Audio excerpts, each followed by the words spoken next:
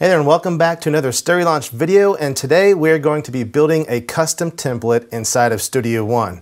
Now, custom templates are great because if you have a certain workflow that you use over and over again, maybe when you're writing a song or mixing a song, if you kind of do the same thing each time or at least start from the same place, if you build a template, then that way you just got to open the song with a template and all your tracks and all your plugins and everything is right there and ready to go. You don't have to open a blank song and then add each track and then, you know, put your plugins on the track and do all the things that you would just do over and over again. A template just lets you, boom, right there, all in one spot.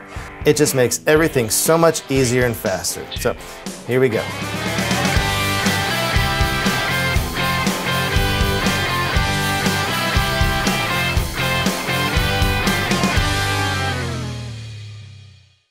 All right, so here we are in the Studio One startup page. If you use Studio One, you're very familiar with this. So the first thing we need to do when creating a template is we need to create a new song to start building our template in. So create a new song. When you pull this up, these are kind of the templates that are built into Studio One, but these don't really fit my workflow in general. They're good to look at, maybe get some ideas on how to set some things up, but they don't really work for how I do things, and that's why we have the option of building a custom template. We're going to start with empty song, and then it doesn't really matter on the song title because I'm not going to save this. And just here's my settings I use for a typical session. You can change these each time. That's not really locked into your template. So hit OK. And because we chose empty song, we are now here on the song page with no tracks or anything like that. So that's exactly what we want because we want to start building it out custom for ourselves. Most of the stuff I write is typically guitar centered. I have drums, bass, guitars, and vocal. And so we're going to build one for my songwriting workflow and my starter for when I'm recording my own songs. If I'm recording another band where we got full drums and all that stuff, it'll be different, but this is for my songwriting template. So the first thing I need to do is come in here and add EZdrummer. That's the starting point I use for my drums, and I typically start with this preset, the Modern Vintage. It's just kind of old habit. It's a good sounding set to start with. I will often change it, but it's a good starting point. And then because I changed it to Modern Vintage on that setting, when I save my template, it will save that. So when I create a new song using this template, it'll start with the Modern Vintage setting on the kit. Let's close that out. Now it's time for audio tracks. So I'm going to create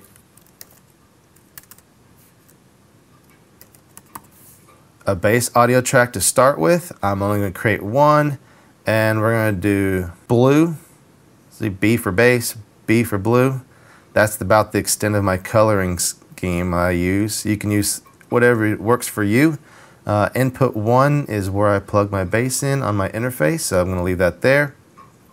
I'm going to go ahead and change the color on this one to orange.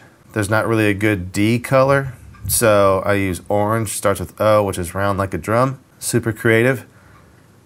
So we're going to go here to, we're going to create our guitar tracks. And we're going to do 5 guitar tracks, and we're going to make them green. Again, G for guitar, G for green, keeping with the theme here. Input 1 is fine for now. We're going to change a couple of these things, but that's a good start. And you notice it did guitar 1, guitar 2, guitar 3, guitar 4, guitar 5, which is kind of cool. Oops, I had my cursor in the wrong spot, so put it between the drums and the bass. So I'm moving the bass back up there.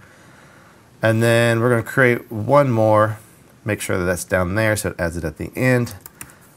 Vocals, just need one vocal for now. And do, instead of purple, it's violet. V for vocal, V for violet. Input is going to be 2. That's where I plug my microphone in typically when I'm recording my vocals. And okay. So that gets us the basics here. We have our tracks. I'm going to go to the mix window, open that up, and I'm going to change a few things in here. So We have guitar 1, guitar 2, that's fine. Guitar 3, I'm going to change the color to a different green. Same with guitar 4. It's going to be the same green as guitar 3. And guitar 5 is going to be a different green. And that's basically because typically when I'm writing a song, I will have 2 rhythm guitar parts and I will double track each one of them. So this will be guitar part 1. I'm panning this way. And then guitar part 2, left and right, that's the double track. And then this will be my lead guitar. So we're going to go ahead and change the name on that one. And then I'm going to leave this one centered. You notice I panned these already. I'm going to leave this one centered because usually when I lay down my first guitar track, I don't want it panned. I want it in the center because if you're recording and it's panned and coming out of one speaker, it's kind of weird for the first guitar. It makes more sense with the other ones. So my first guitar I'm just going to leave panned right here. All right, so now we need to add some plugins. All right, so I'm going to start here with Amplitube. One great thing about PreSonus is you can have a favorites list on your plugins. So I'm going to pull that into my bass track. Because when I start with bass, I usually start with this setting in Amplitube and I kick the gain up just a little bit. This is all can be changed later as I'm, if I do something I don't want the gain up, obviously I can come in here and change it. I'm just kind of setting up for my standard rock song. Sometimes if I'm doing something a little more southern rock or country or Americana, I will change this, but this is kind of just my standard rock setting for now. And so I'll do that. Bring in Amplitube over here. And I will start with my collections, Mesa Boogie, Dual Rectifier, Rock Steady, and pull the gain back. And again, as I said, when I open this template up for the next song, it will have this gain pulled back. It will save that and remember that, which is very helpful. All right, for my main guitar sound here, I usually use my amp head and I run that into the Torpedo Captor, which is kind of a load box. And then from there, I use the Torpedo Wall of Sound to do the cabinet emulation. So I have a setting that I typically like to use. It's Stereolaunch Marshall 4x12. It's got I'm assuming a Marshall 4x12 with vintage 30s in it. I'm guessing from the name there. And then it's using an SM57 and a Royer 121 on that. And then I'm just going to do the same thing again on this track.